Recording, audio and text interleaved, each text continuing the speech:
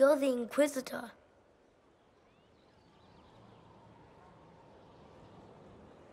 Mother never told me the Inquisitor was a mage.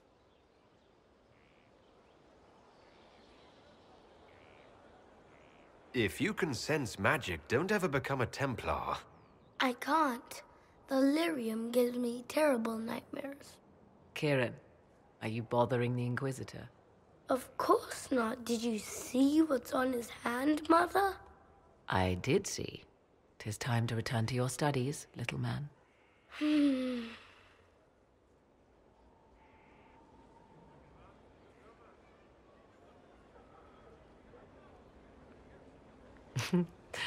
My son. Never where you expect him to be, naturally. I didn't know you had a son. Why would you? I take great pains to not let my own reputation affect him in any way. To most in the Imperial Court, he's simply a quiet and well-spoken lad. Perhaps the heir of some distant family. But he goes where I go. Worry not, Inquisitor. Kieran is a curious boy, but seldom troublesome.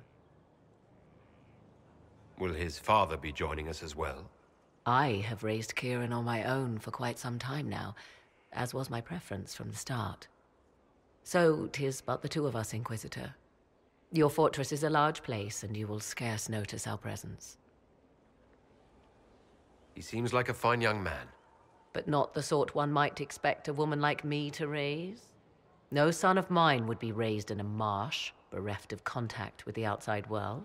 His future will be difficult enough without my adding to his burden. To think, until recently this place stood decrepit, occupied only by the desperate and the lost. Now it is party to events that threaten to shake the world. I wonder if it is pleased. It sounds like you've heard of Skyhold before. This fortress was built upon the remains of a site holy to the ancient elves. They called it Tarar Salan, the place where the sky is kept. It is said that from here, they reached up to the heavens to bring them down to rest.